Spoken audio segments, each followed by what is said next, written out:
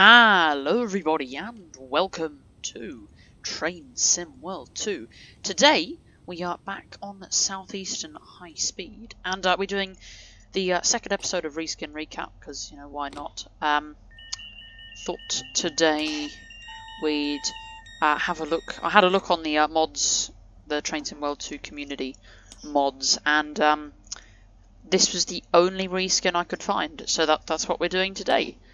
So we're going to make sure that we've got all of our systems running, and yeah, so we don't need AWS on this route, but we will have vigilance activated. So this is the Viva Rail livery, Viva Rail Canada. You know, I don't know what it's obviously not real, but you know, looks not bad. Looks pretty good if I'm honest. So yeah, let's head off. And we're on a 12-car contest as well, so we're not stopping at St Pancras because couldn't be bothered. It's the same scenario from my turn the lights on. Same scenario from my custom livery. Just reused it because why wouldn't you? And I went on a bit of a reskin downloading spree, so I've got a bunch more liveries, which means a bunch more videos on this topic. So I've got Heathrow Express, because of course we can now use 377 in the livery designer, and it's easier to make them on the livery designer than in .pack form. So we got them, just throttle down a little bit, got a lot of the 6G6 reskins. It got also a lot of the 377 reskins as well. So a lot of stuff to look forward to. And yes.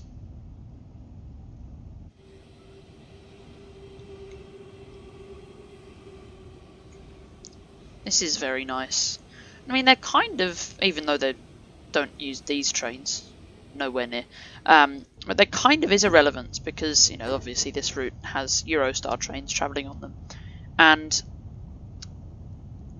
the Eurostar, to start off with, they planned to have domestic UK services running up through the north on what would become High Speed 2, but of course High Speed 2 took forever to build. It's still taking forever, so instead, we'll just go full throttle.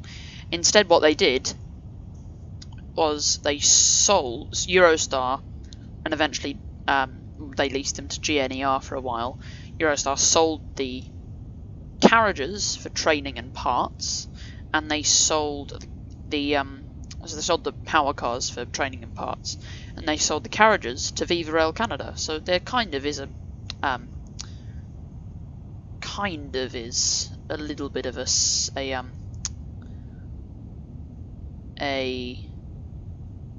I've forgotten the word I was going to use. Anyway, but there's kind of the link in there somewhere. But anyway, so I've got a lot of stuff to look forward to, and I will get stuck into the scenarios for this route. And I was thinking maybe I should do one or two of the scenarios with commentary, but you know, if you have an opinion on that, why don't you leave it down below, and I'd, you know, if you want commentary on the scenarios, I'd be more than happy to do that. You know, makes it more fun for me, I guess. Anyway, it's the QE2, isn't it? Yeah. So yes, as I said before, the sounds still aren't brilliant. They're better because this is the first video on the post-production model. So this is the actual model. I deleted the original thing that I downloaded and just installed the actual model. But yes, so this is the actual release model. I did that the day after it was released, and so it's got more improvements. What I could check is I put it into throttle 3, and then it's going to hold the speed, I'll see if the door interlocks work. That they clearly still work. Okay, so that's one of the things that hasn't changed. The sounds have changed, but you know that interlock probably should be fixed. Couldn't be bothered to report it as a bug, but you know it should be fixed. Train's getting away. I kind of like Hitachi trains. They're sort of nice in a funny sense. I know the quality of the new IUTs are pretty lacking in places. Having been on some myself, I can confirm that. But these trains are stunning. They're absolutely wonderful. Also, the speed limit's 230 here, and the target speed for the TVM is also 230, even though it should be 225. You know.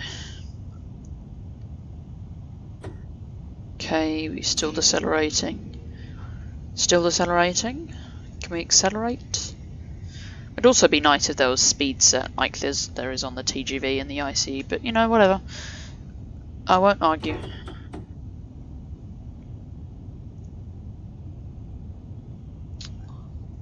I guess we could go up to 230. Why not? Come on. Speed. Come on. Speed. Can I have a speed machine and not a slow machine? Yes, we can have a speed machine. Alright.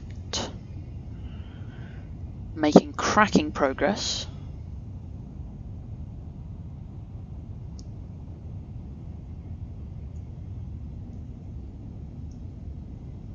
Maybe I'll do one of the 66 liveries on this route. Sounds fun. Don't speed, don't speed, come on, don't speed on me. No, train, don't speed.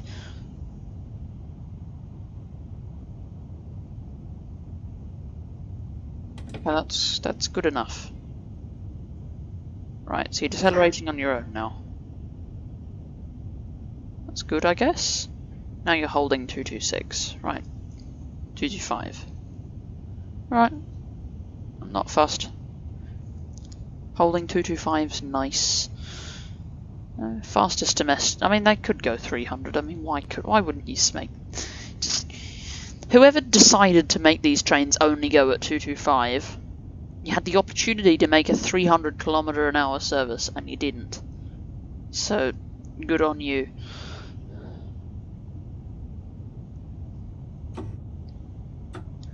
And now we're decelerating on a less steep slope. That makes no sense. And I know I said this in the last video, but I love the cab layout. It really does feel like a proper old train. Turn the light off. I like to keep the reading light alone. So we're holding a nice steady 224 now. That's fine.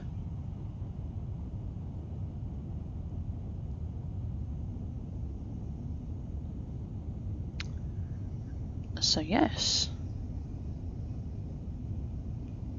it's a nice 223. Right, we're dropping another notch of power. And also, if any of you make liveries and you'd like me to check some out, I'll be more than happy to. If it gets me views and it gets you attention, I'd be definitely more than happy to do that.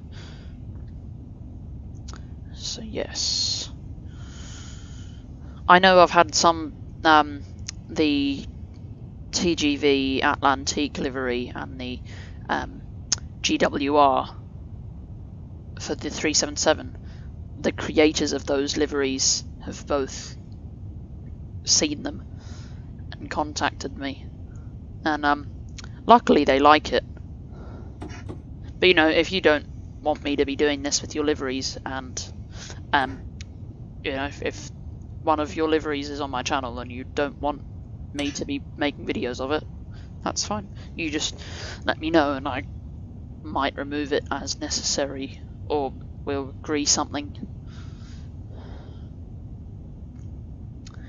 passing through Stratford International, the international station that doesn't have any international traffic.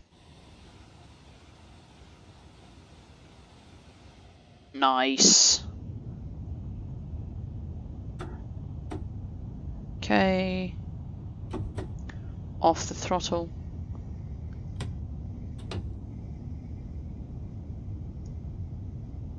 We're holding a pretty steady speed, but I might bring it down slightly.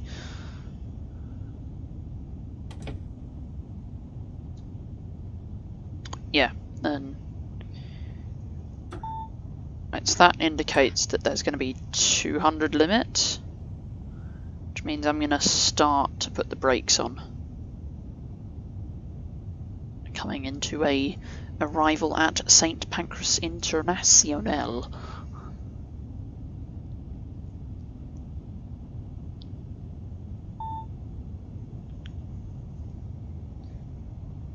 And I'm just going to try and get to 160. And I'll let the hill do that. And this tunnel still has a camera that you can like move the camera around in this tunnel still, which, you know, makes for a pretty cool shot like this. But maybe less so. Also, don't really know why that jumped to from 200 back to, oh, because it jumped from 200 being not line speed to 200 being line speed, and now it's dragging back down to 160, which means that next limit will probably be quite low. 130? No, it's 100. Okay. And that's it, we can hold speed here. It's 100 all the way until TVM stops, and then it drops down to 60, I believe? Like 80, and then to 60, and then to 40. So yes.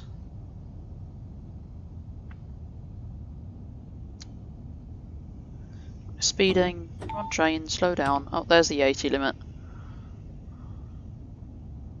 Come on train, slow down. Please slow down.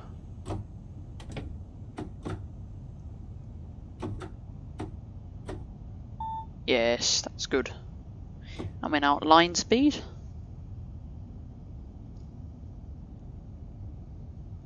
Nice. Give it another notch of throttle. Just to get to 80.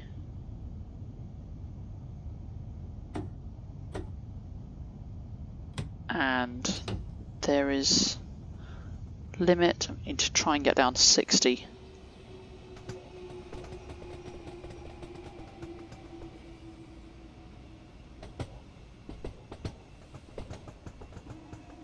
That is a very steep slope. Yeah.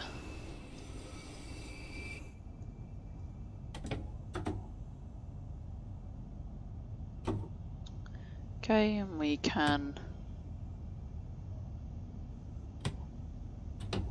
hold speed there. Yeah, this is an interesting station layout here at St. Pancras. Oh god, speeding.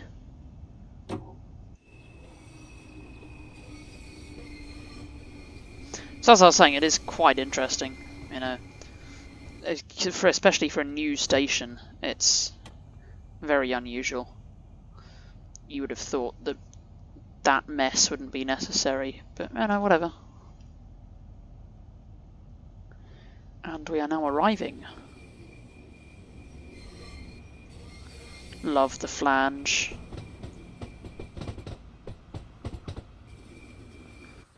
And you know, 6-car trains are pretty uncommon in the UK.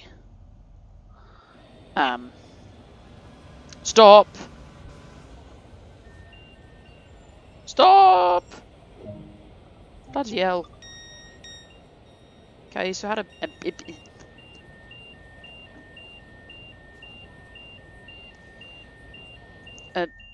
bit of a you know, yeah. Do I need to do that, and then do that, and then do that? Yes. Right, that's good. God. As could have come off the tracks then, but whatever. I'm all over the place. Anyway, so thank you for watching. Please like, subscribe if you enjoyed, and I will see you all tomorrow with a 66 video on Southeastern High Speed. So I will see you then.